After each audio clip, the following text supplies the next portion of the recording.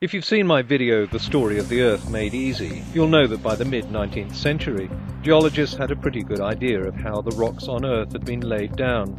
They understood the process of sedimentation, which deposited the shales, sandstones and limestones that we see all around us. They understood uplift and erosion, the principles by which mountains are formed and new sediment laid down. And they understood volcanism, faulting and folding, which altered the beds and created new landforms. But as usual in science, the more they understood, the more questions they had. Some things just didn't fit this tidy pattern.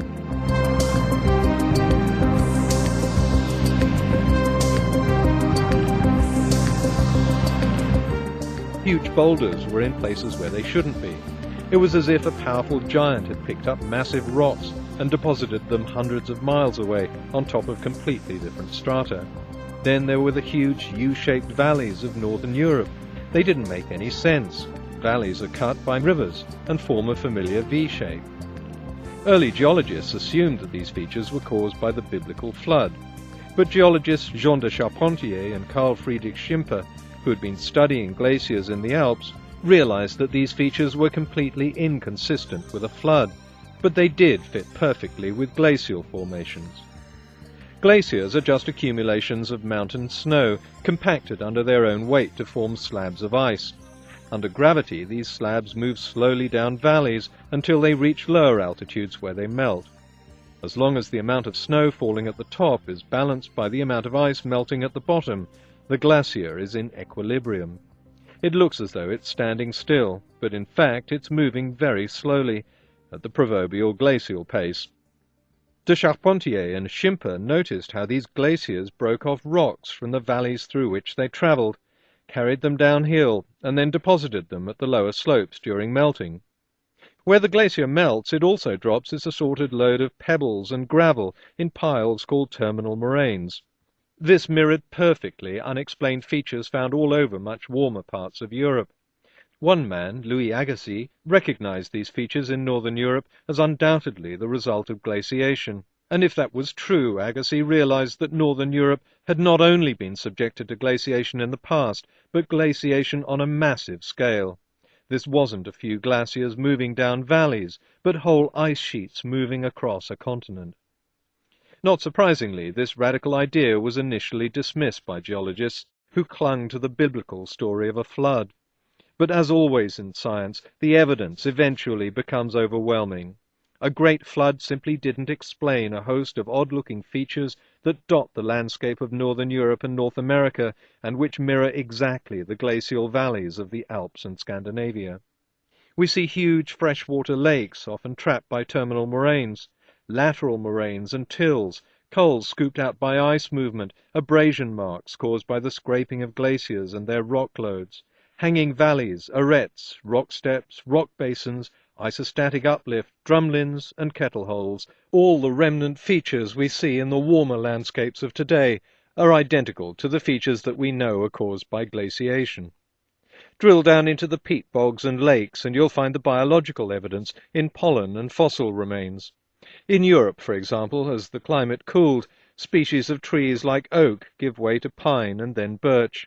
The skeletons of warmer climate creatures like boar and deer give way to cold climate animals like moose, elk and mammoths. And there's another piece of evidence that has huge implications. During the Ice Age, sea levels fell. Around 10,000 years ago they rose again when the ice melted, drowning valleys and cutting off areas of land. The Bering Strait cut the land bridge between North America and Asia. Indonesia and Britain were isolated, and as we've seen in Human Ancestry Made Easy, all this changed human migration and settlement patterns. The rise in sea level must have flooded coastal settlements all over the world. There perhaps is your mythological flood, a flood that may have had devastating consequences for coastal dwellers, but in global terms was limited. Hardly surprising that a flood figures so heavily in mythologies. At its height the ice covered 1/3 of the Earth's land surface and was a mile thick.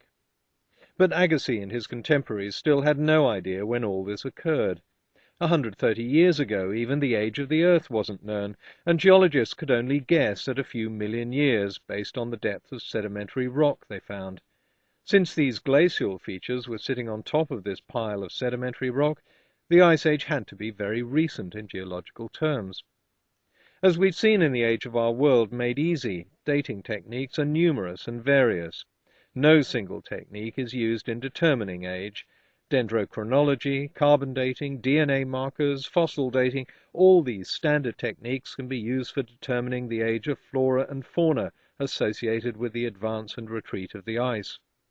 These results can be cross-checked with each other, and with a technique designed specifically to look at the Earth's past climate, ice cores. Since more snow falls and freezes in winter than in summer, ice cores from all over the world can be dated like the rings on a tree. Then they can be correlated with each other to see not only if one year was colder than another in a particular locality, but if it was colder on a global scale. Another technique is to measure the ratio of oxygen-16, the stable form of oxygen, to the isotope oxygen-18, or O18. It works like this. Water evaporates off the tropical oceans and is carried northwards and southwards by prevailing winds. Most water molecules are made of 2 hydrogen atoms and a single O16 atom. But sometimes the oxygen atom will be the heavier isotope O18, and that makes the water molecule heavier.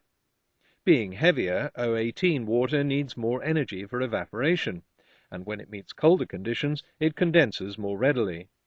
So when it's warm, more O18 evaporates and more of it reaches the poles. When it's cold, the reverse is true. So by measuring the ratio of O18 to O16 during annual snowfall, researchers can assess the global temperature for that year. A higher ratio means warmer weather. As a result of this methodical sample collecting and dating, in the 20th century geologists uncovered not only more evidence for an ice age, but a series of ice ages. The temperature warmed and cooled several times by as much as 10 degrees.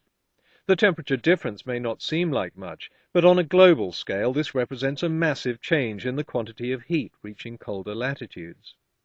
Going through the Earth's sedimentary layers hundreds of millions of years back in time, geologists have also discovered other ice ages.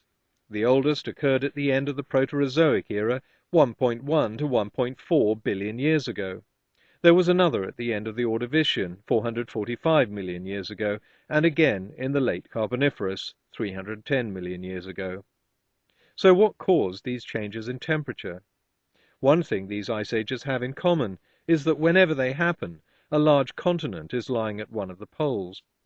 As we've seen in the story of the Earth Made Easy, the Earth's crustal plates are constantly moving and the continents change position. Antarctica wasn't always at the South Pole. The fact that its sedimentary layers include coal and warm water fossils suggests that it was once much further north. But although the position of Antarctica may set the right conditions for an ice age, it doesn't explain the trigger. Once the trigger is pulled, the Earth goes into a vicious circle. As temperatures drop and ice cover increases, the ice reflects more sunlight back into space, lowering the temperature further and causing more ice and the reflection of more sunlight. When the trigger begins a slight warming, some of the ice melts and less sunlight is reflected, causing more ice to melt, and so the vicious circle reverses. What's the trigger? Throughout history, a number of things have been suggested. Dust in the atmosphere reflecting sunlight and cooling the Earth is one possibility. So is a wobble in the Earth's orbit, decreased solar energy, or a shutdown of the ocean current that brings warm water to the North Atlantic. But the most worrying conclusion of all is that the ice ages were sparked by changing levels of carbon dioxide in the atmosphere. It's critically important to understand this process.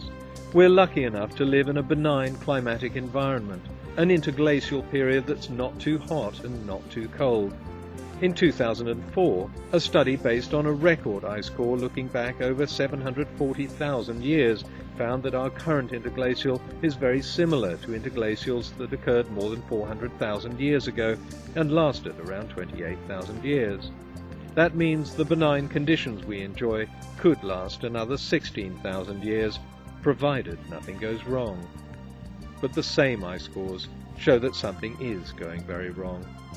In the next video, I'm going to look at the Earth's past climate and its future.